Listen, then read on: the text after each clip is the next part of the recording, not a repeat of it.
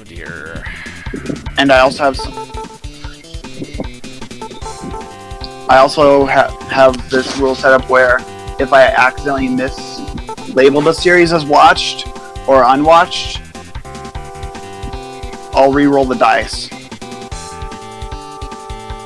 And also, I can't watch two playlists from the same channel back to back.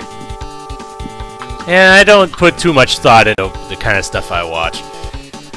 You know, so it's been a while since I've looked into anyone's backlog, really. Yeah, I mean, a lot of this is just for fun. Well, yeah. We all have our hobbies. But I do have another. Yeah, I also have a new recent rule called Rule of Prequel. Like, let's say that I happen to roll NCS's Phoenix Wright Trials and Tribulations. As I've now watched Case 1 and 2 on Super Genius's channel, I will now go to NCS's Phoenix Wright Ace Attorney series in that case. Because it falls under sequel clause. Yeah, I think the last time I ever really did much for archive binging of any sort, it was when I first started it was how I discovered Kokoschia, actually. I don't know if you've heard of him, but I was actually hunting down Doom LPs for some stupid reason, and I came across, actually, yeah, it was Doom. So I ended up doing Doom 1, Doom 2, Doom 3 that I kind of regret now, because I didn't really... That just... There's a reason why I don't like first-person shooters! Oh dear, and I screwed up because you know what, fine, I'm probably not gonna beat it this turn regardless, so might as well just see what the heck we can do here.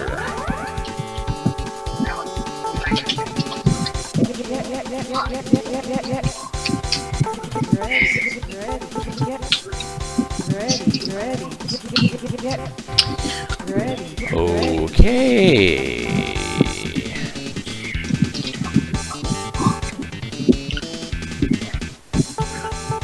And right now, the part of all this content catching up right now, I've gotten about to the halfway point as making a list of streams. Because there were times during, say, the AGDQ events where there were some games at the time I had no interest in, so why watch that series, you know? Right.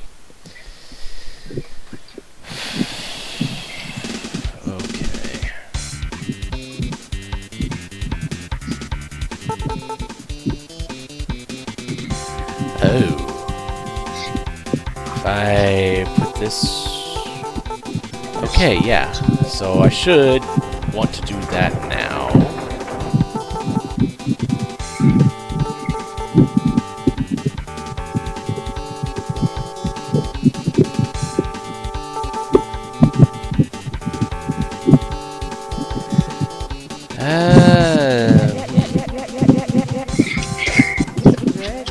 So I could put the robot through there.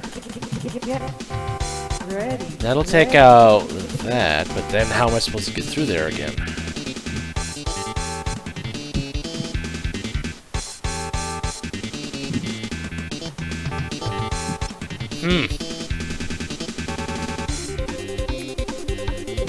Oh dear.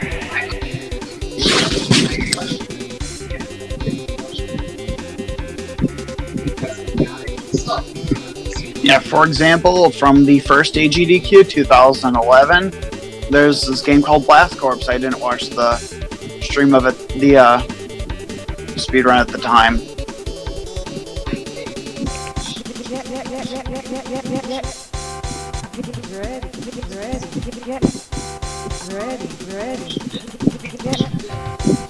Yeah, a lot of stuff on this list.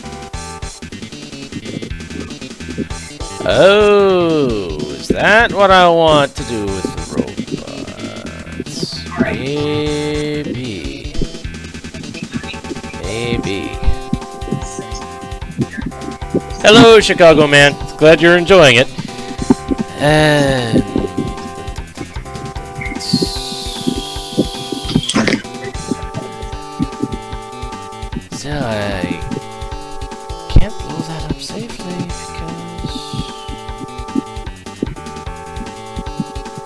maybe I can. There is a third document that just lists episode numbers and whatnot for Netflix and TV shows. Yeah, I've never gotten into Netflix. I've never seen it as being worth the expense for me personally. I mean that's just what I've titled it, for just a catch-all for like anime. If there's a TV show I particularly enjoy, yeah, stuff like that. It only has 4 entries at this point. Which one's my favorite, ZC? I am not good at ranking things like that.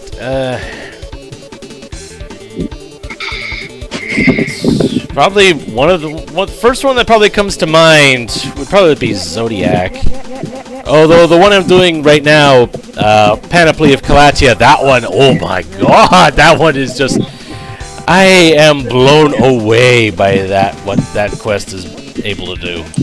It's nuts.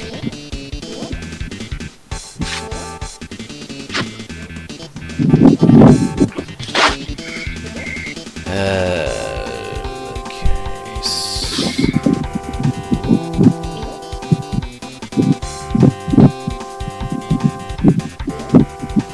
That.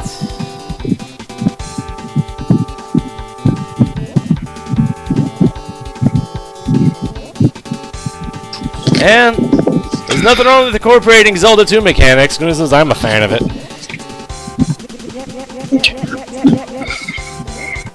I gotta say, the thing about Zelda 2, when I initially played it, at the time, some of the stuff I just didn't understand the game simply because of youngness.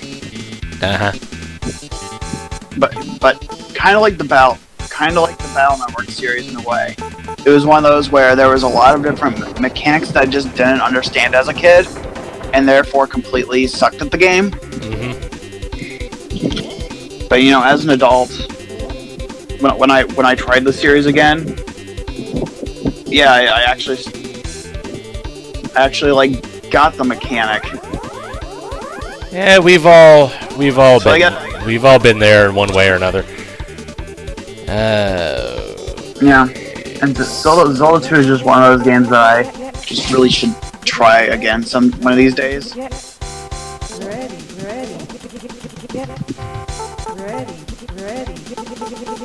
Okay, I've watched plenty of people play through the game already. So that should work. Yeah, that should work. Okay. And now. That'll take out the landmine that's there. Hopefully it didn't take out too much else.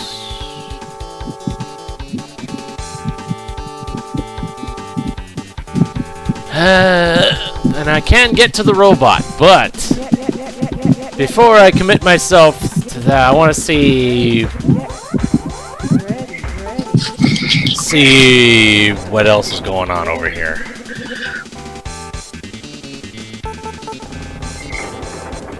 Where does this teleporter go to? It goes into the ether. Okay. Okay, so I think I've got it now. Player 1. Okay, I think I've got this now.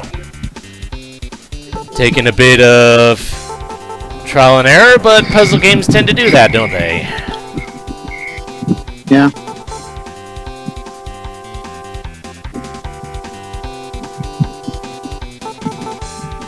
So when it comes down to it, I can get these done last, but basically when I'm on my way back around, because I can actually do that.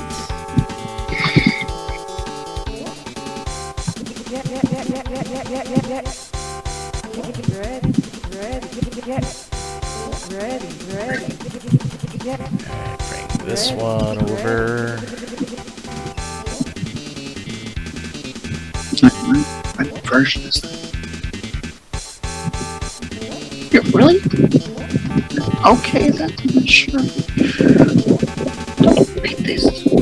I've already forgotten which level I started at on this stream, but it's definitely not quite as far as I was expecting to be. Yeah.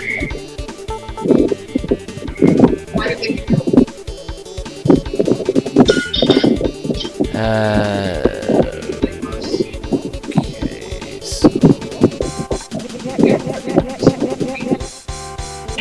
I definitely, the puzzle genre is a genre that I definitely play some more games in at some point. Oop, first thing, before I do everything, I need to flip that switch. I believe I mentioned this at some point, even today. If Wikipedia is to be believed, this thing has 130 levels, so there's only, after this was what, 26 levels after this? So progress is being made, just at a slower pace, but considering I'm getting closer to the end game, I guess that makes sense. Yeah. You know what, I can just blow this one up now, because there's really no sense in doing otherwise. Let's see. Alright, let's see. So it's 20. Dig. Let's do something. Oh. Rip.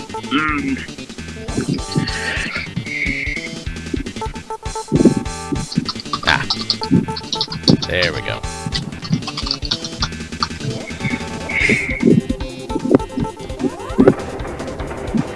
That takes out all of those.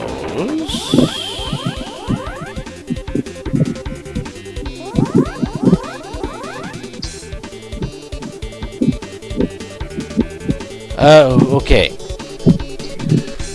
So how do I want to go about this? Because there's the stupid robot still here.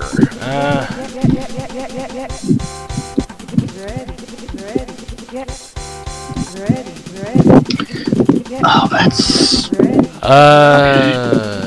Actually, I don't think I even need the robot for this.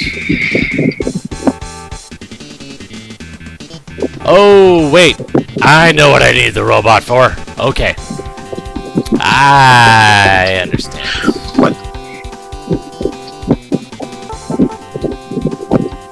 It was more about when I realized where my personal ending point was going to be. And when I realized there were certain things that I wouldn't be able to do.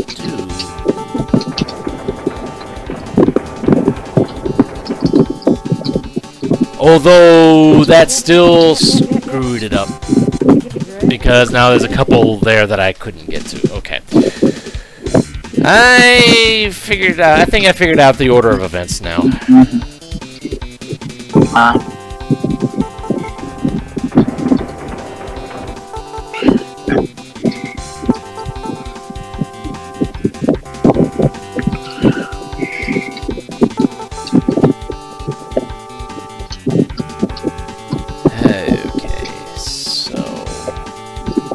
I'll have to do all this rearranging again.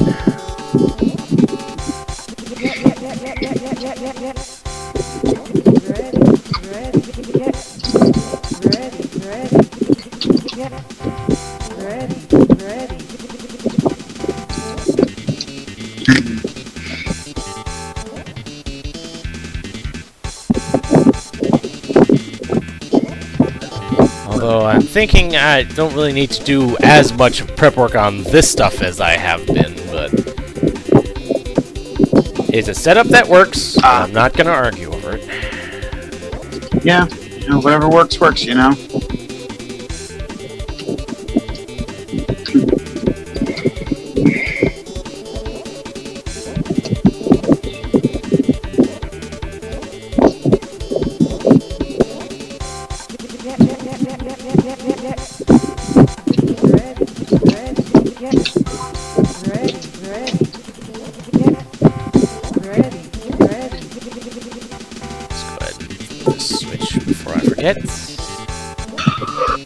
Ooh, that was a bad decision right there. Ah, no.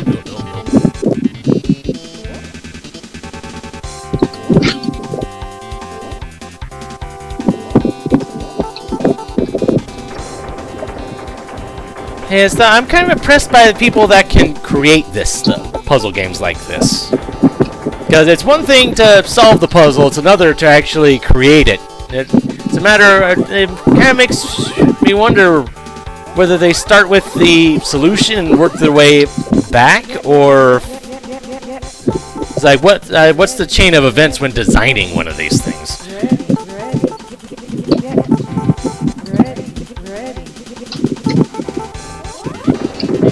Yeah, it's hard telling sometimes. Yeah. Alright, so now I want to blow these two up now, because I have no reason to be here now. There we go,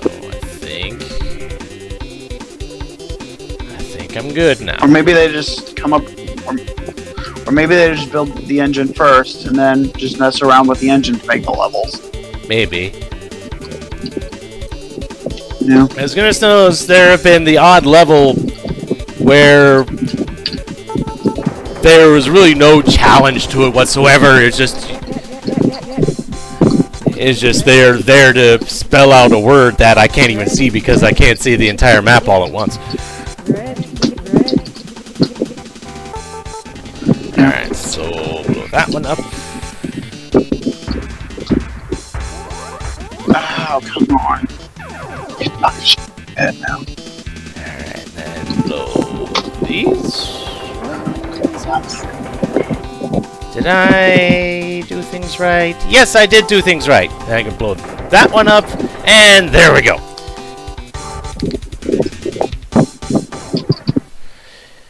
Whew. Alright. Player 1, get ready. Ooh, 42 bombs, and there's a good bit of stuff going on here. And a lot of switches.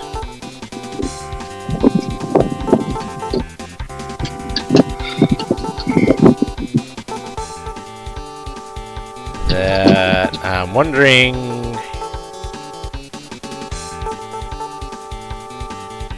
how many of these things are actually relevant to things. I don't know.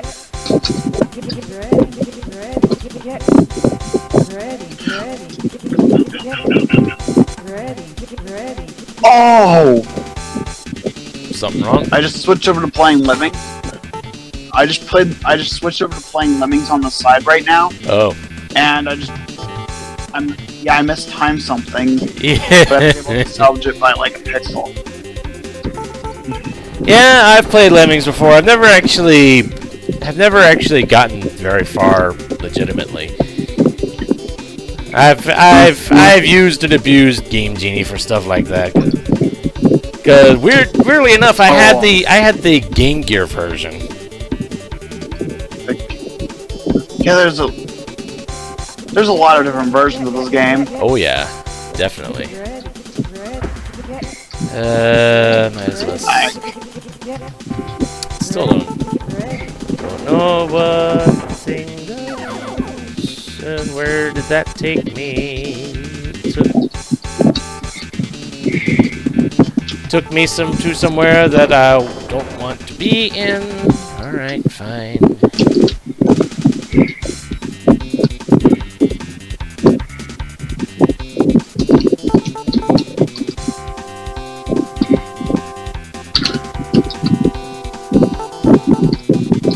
What? Okay.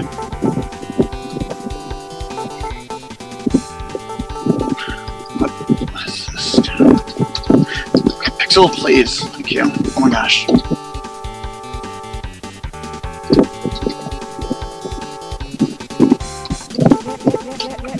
It certainly is good playing it on an emulator because SNES version just does not have that speed up feature. Game Gear didn't either. And I think it was Lemmings 2 where they started entering. Yeah, I've played the Tribes too. I don't think I ever got that far on that either. Yeah, so the thing about Tribes 2 is that they don't tell you what the percentage is to beat. necessary to beat the game. It's because there isn't, really. Yeah, and it turns out you have to actually save, I think it was 20%. Or not 20%, 20 lemmings per tribe. Well, that's all you get. And I had... And in order to get, like, gold rank, you have to save all of them. But I think there was, like, one exception to that? Yeah, I think, yeah, at least on the Amiga version, because at some point I just looked up a long play of that. Oh, Yeah, that was... boy, this feels like a bad idea.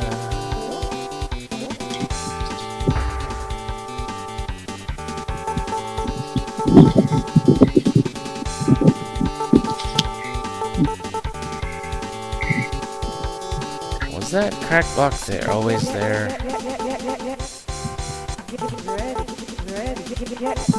Okay, let's see. Is one coming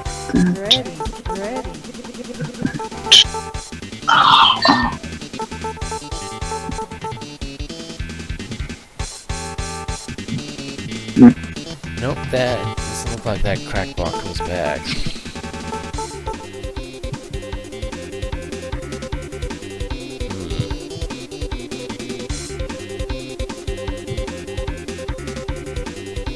Oh, I think I see what I need to do for that, but...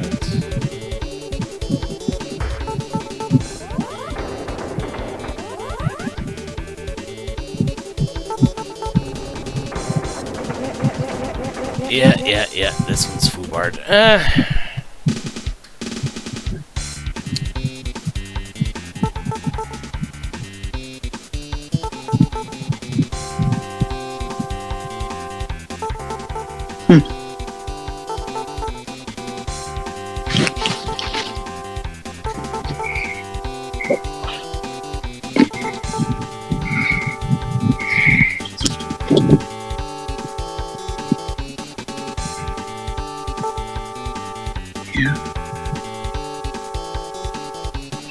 So far, I mean, Lemmings is one of those games that I haven't yet fully beaten, but I've beaten 72 of the levels in this save that I'm using. Nice.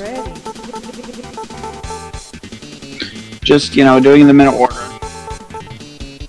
Whenever I don't know, whenever I feel like switching over and trying a few levels. I'd also gotten a bit of mileage out of the old, like, DOS version. Though Yeah. I haven't touched that in a while. Yeah.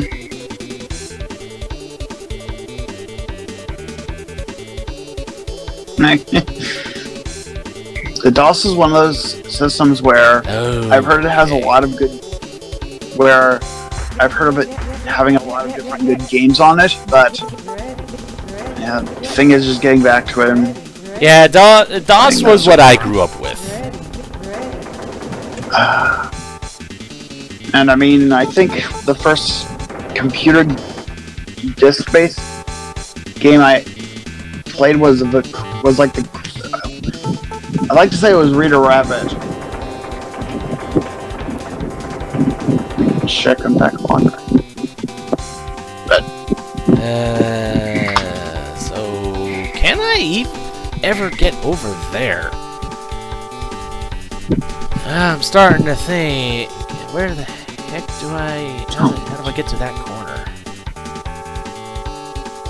But I think the only game I played was the DOS port of Super Solvers, Gizmos and Gadgets. It was one of those games that had some lag problems. Is that... Especially on the Mac. Okay, I think... Okay, that opened that up. Alright. Okay.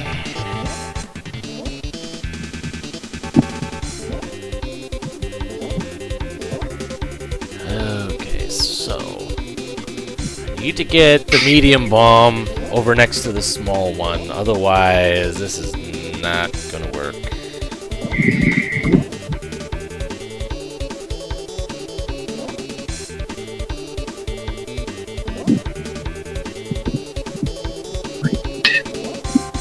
There's some type of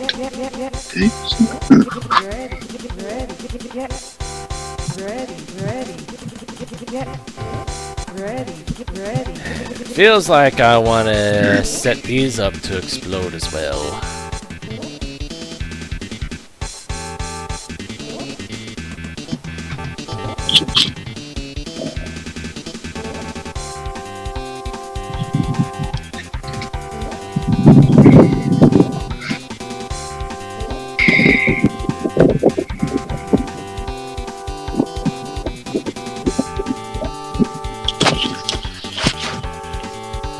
Ah, dang it! Dang, stupid.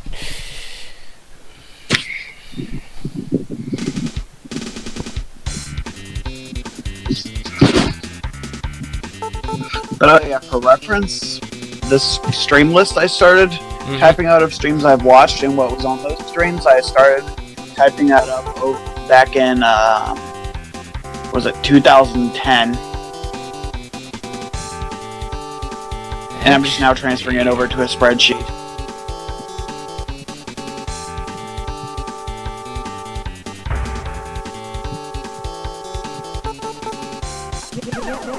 I want to get that one so I can get that.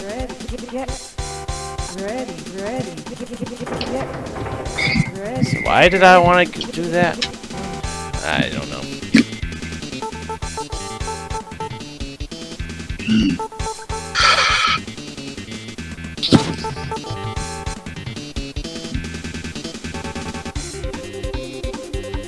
Oh well.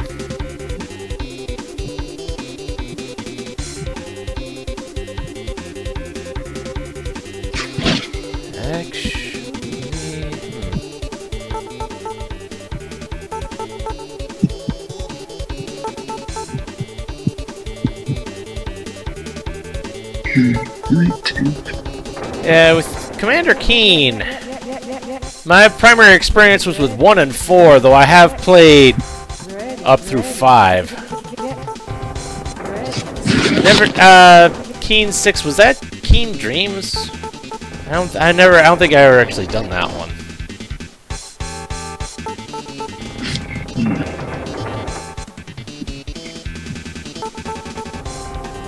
Let's see, that was what TSG?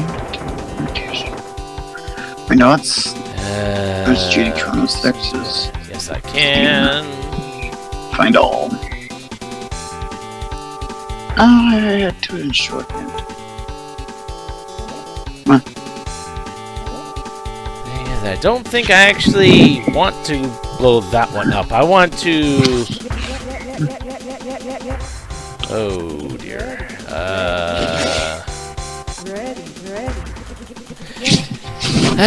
Dang it.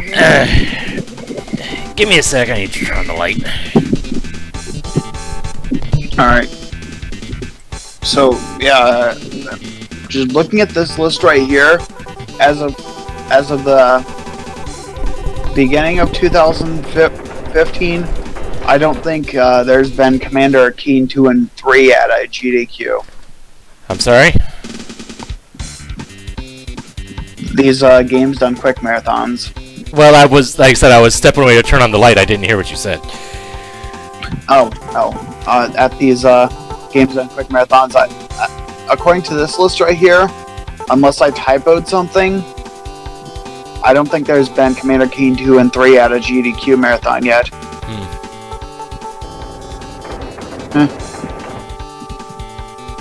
Like I said, unless I typoed something. Possible.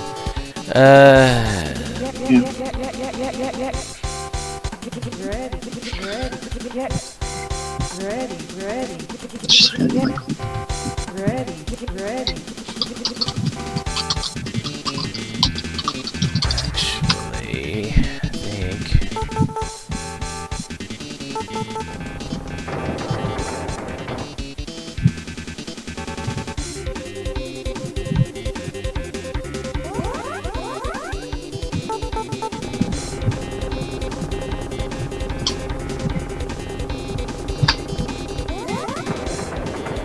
That one up. Now blow those two up. And come back around through here, and flip this switch. Oh yeah. There we go. Though of course the run of Commander Keen 1 was at one of those side events. Those side GDQs like Japan Relief done quick. And I haven't seen much of GDQ myself.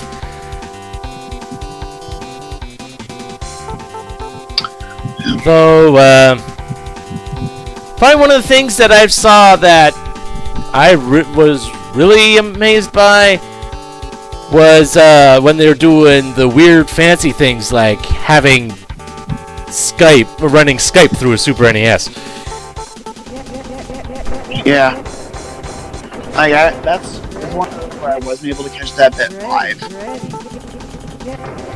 Of course, it's on this archive list. Stuff like running the Twitch chat through a Super NES. It's the fact that they're able to do that just amazes me. Oh. Okay, where does this one go? I've looked up some more. I tried looking up some more technical explanations of that stuff, other than what they tell the viewers at these GDQ events. Oh my gosh, people. Just some of the people overreact to so many of the negative things at the GDQ. It's like, oh my gosh, that was one person. Oh but, dear, yeah, something a lot of the technical went wrong, and I don't know what it is. Oh, did I forget to come down through this way? Probably.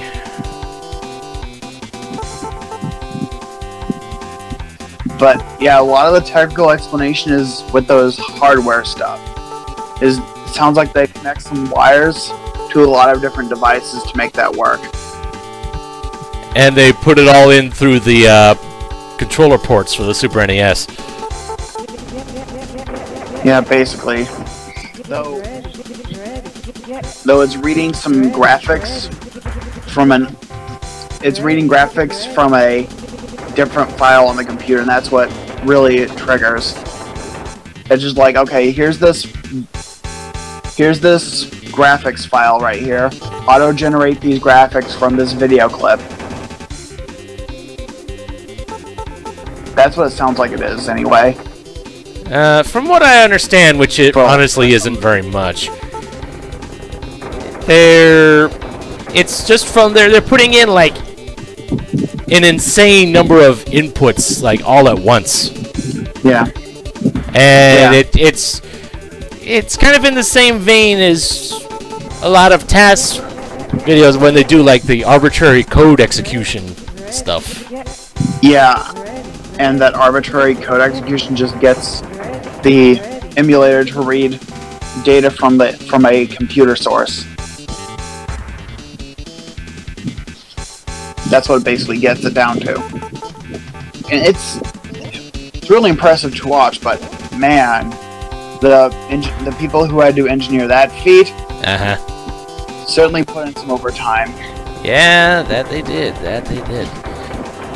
So, hopefully this is all of them this time. Yes, that is all of them. Good. Okay, I didn't miss any this time.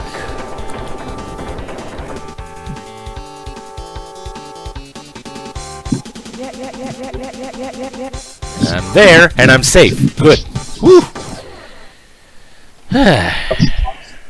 Not sure what the intended method of that was, but... Get ready.